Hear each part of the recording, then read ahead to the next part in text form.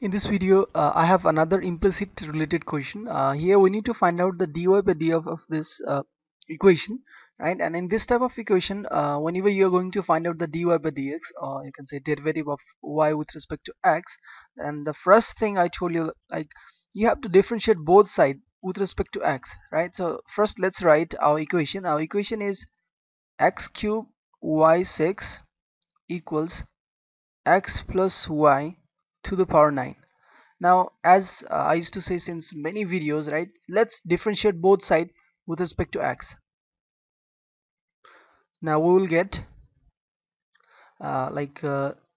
d over dx of x cubed y6 equals again d over dx of x plus y to the power 9. Okay, so now in next step what we can do, we need to differentiate it, and now see here, like x cubed times y6, right? So here x and x is going to match, but here y and x is not going to match. Means x cube is one function and y6 is another function. When one function multiplies another function, we have to use the product rule. So let's apply product rule here. Let me suppose this is my first function and this is my second function.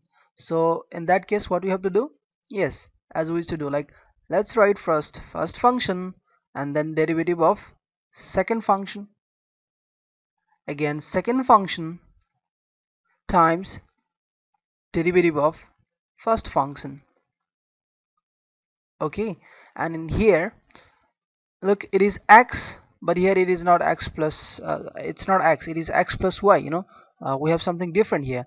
So since here the base is different, so we need to differentiate this whole function x plus y to the power 9 with respect to x plus y only. So what we can do now here, derivative of x plus y to the power 9 with respect to x plus y. Okay, and since now x plus y, this x plus y is not equal with x here, this is not going to match here now, so again this I mean to say here x plus y is another function, than the x, than the normal x. So again we need to differentiate this x plus y with respect to x. So now we are going to get here x cube, it is x cube, and again as I said, this is x and this is y, it's not going to match. So what we have to do, we have to differentiate y to the power 6 with respect to y, and again this y we have to differentiate with respect to x, and then now y to the power 6, right, and derivative of c here, x and x is going to match, so no problem, let's use the power rule, and according to the power rule it will be like 3x, and power will be reduced by 1, so 3 minus 1, that will be 2, and in this side again, see, this base are matching here, x like x plus y and x plus y, it's matching, right?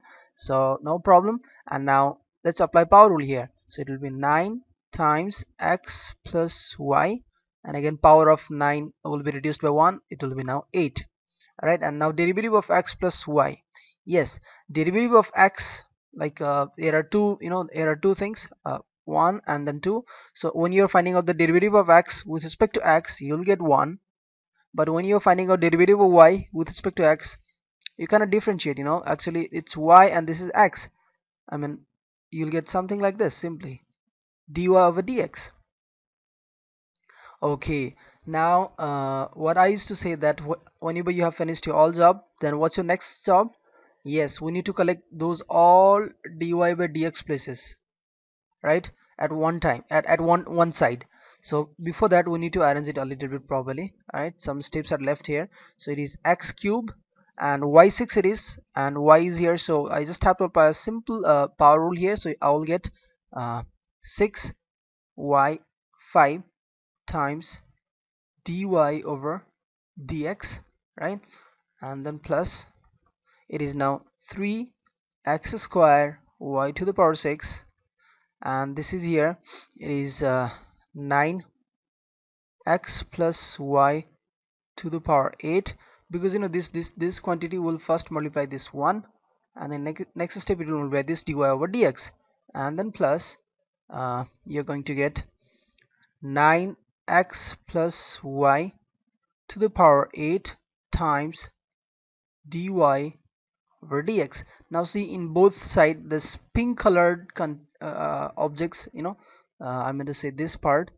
is getting this dy over dx, but here something is multiplying here, and here also you have dy over dx. So our next step is to put those dy over dx containing terms into one side. So now it is already in one side, so let's take this whole quantity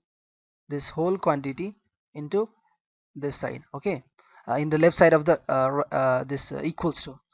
So now what we are going to get, we're going to get 6x cube y5 dy over dx, and now this is plus, it will be minus 9x plus y to the power 8 dy over dx.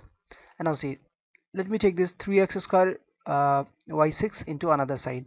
So I'll get, first let me write this one, 9x plus y to the power 8 minus, this will be now 3x square y to the power 6.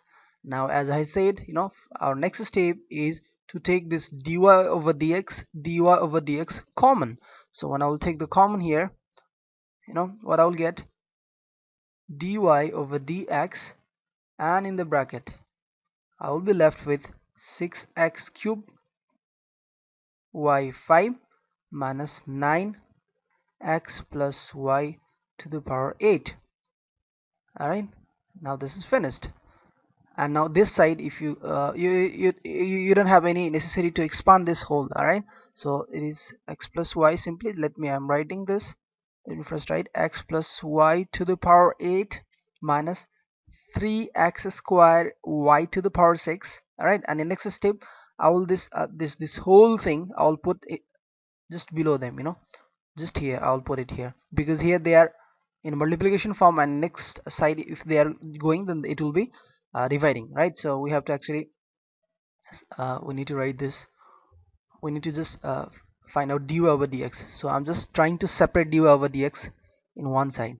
So my dy over dx will be now 9x plus y to the power 8 minus 3x square y to the power 6, and then whole divided by this whole quantity, right?